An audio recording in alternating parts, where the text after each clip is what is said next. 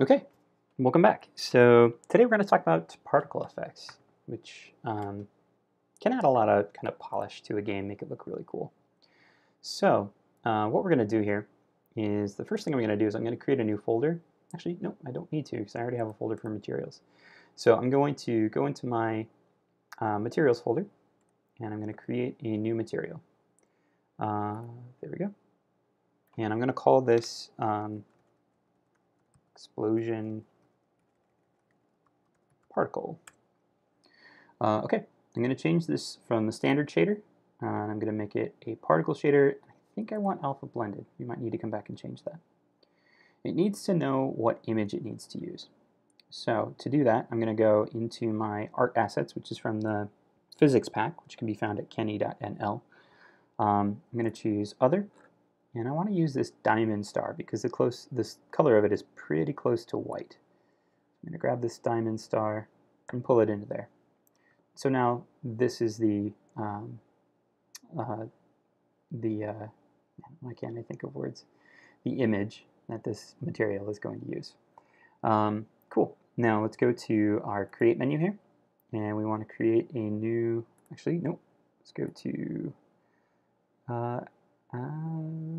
component particle system. It's been a while since I made a particle system. I'll be right back.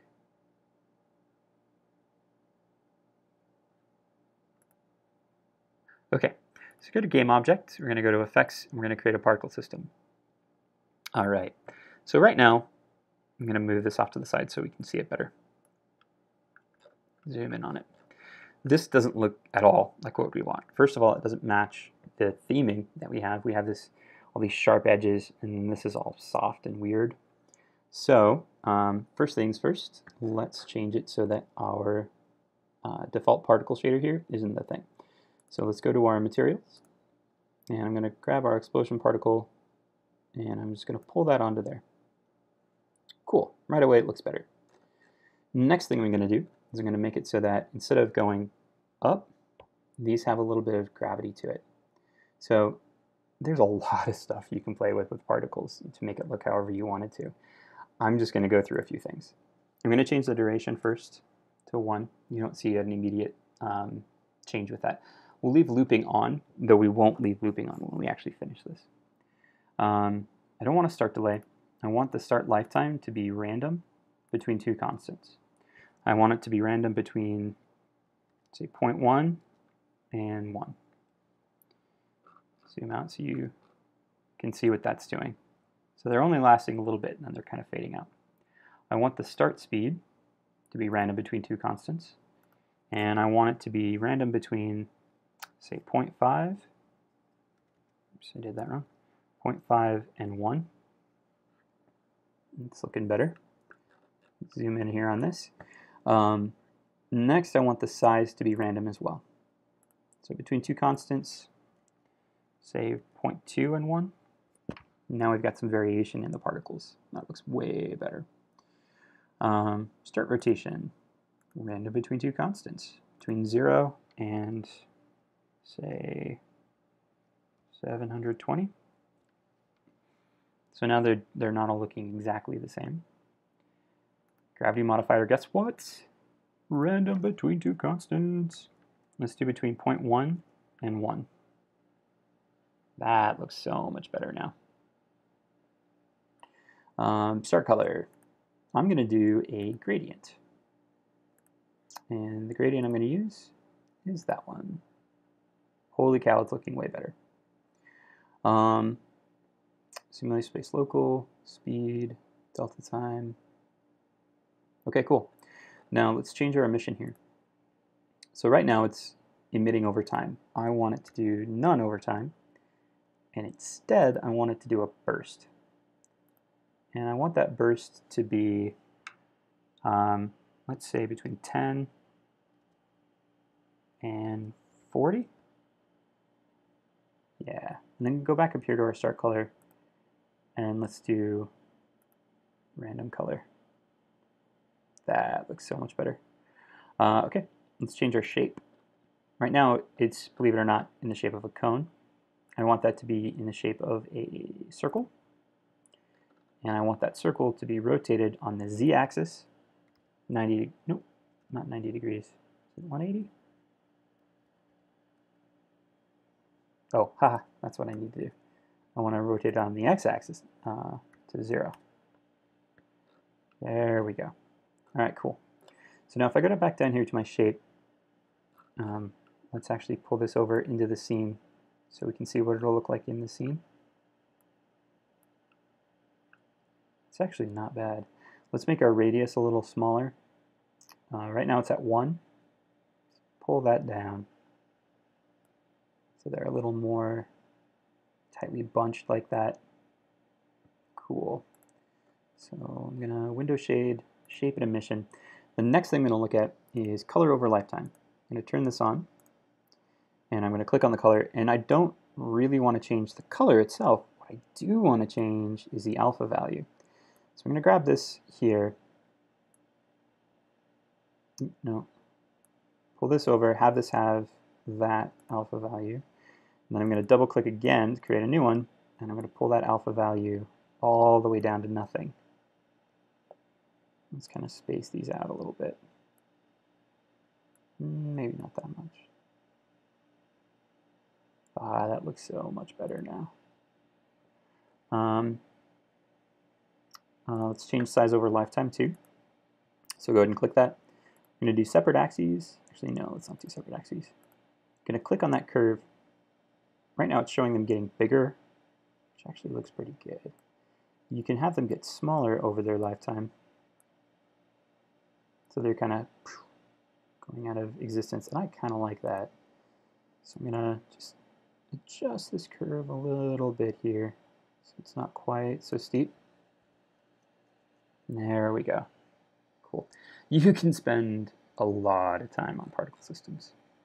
All right, so I'm going to turn off looping just so I can see what it's going to look like when I simulate it. Nice and short, just like that. Sweet.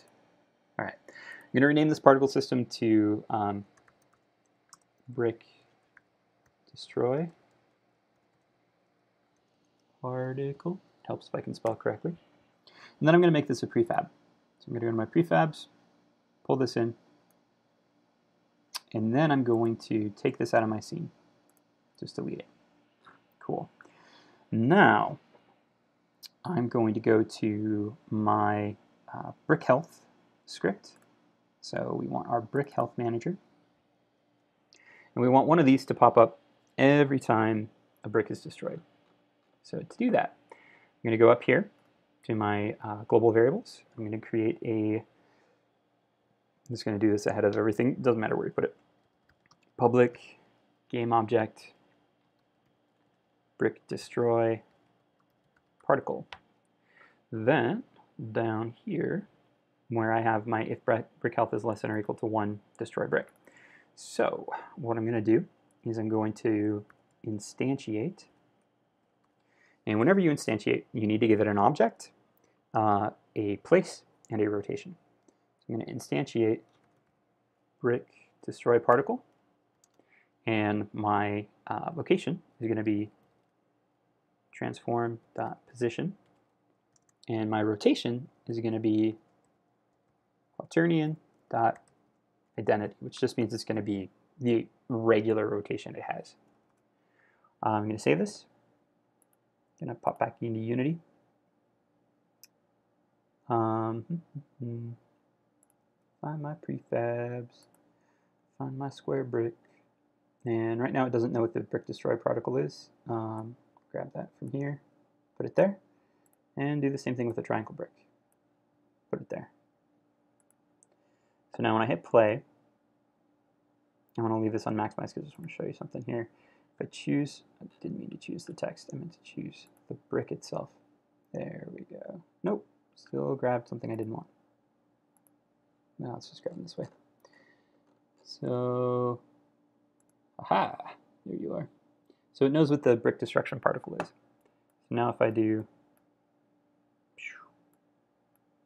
see, that little thing adds so much feel to this.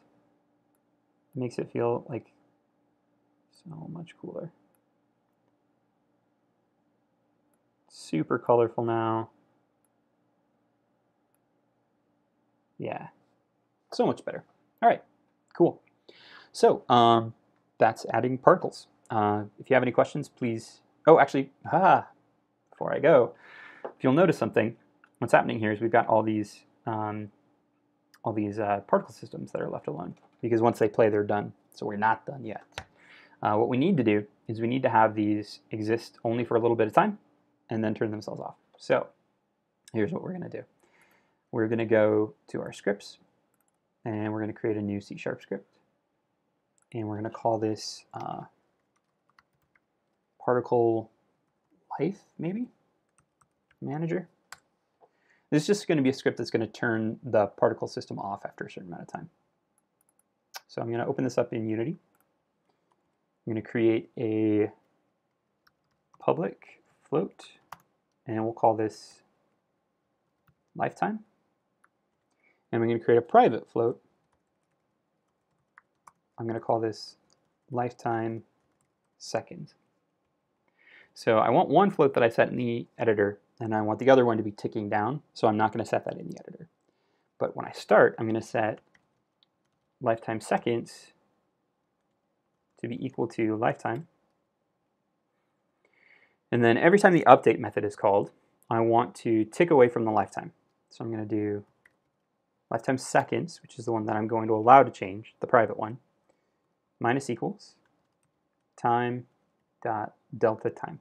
Delta in math means difference, and time dot delta time is how much time went away since the last frame. Then I'm going to say if lifetime seconds is less than or equal to 0, not just equal to 0, because what could happen is it could have been like 0.1, and then after the next frame went by, it could be at -2, so it was never actually equal to 0. So I want to do less than or equal to 0. Then I'm going to do this dot game object dot set active false. If I spelled false correctly, that would be great. You don't have to do the this dot, but I like doing it because I think it makes things really clear to me. So I'm going to save this script really quickly, pop back into Unity, find my brick destroy particle prefab right there, and I'm going to grab my particle lifetime manager and pull it onto it. Did I? Bah. Particle life manager. There we go. So I want its lifetime to be 1 second. So this time if I hit play, right, cool. So I got my bricks showing up. And now those particle systems go away when they're done, and they're not taking up any more in memory. Ta-da! Okay, so now we're done. Thank you very much for watching. If you have any questions, feel free to ask in the comments below. I'm going to upload the updated version of this code probably later today. I might not get to it till tomorrow though. So yeah, have a great day. Thanks for watching.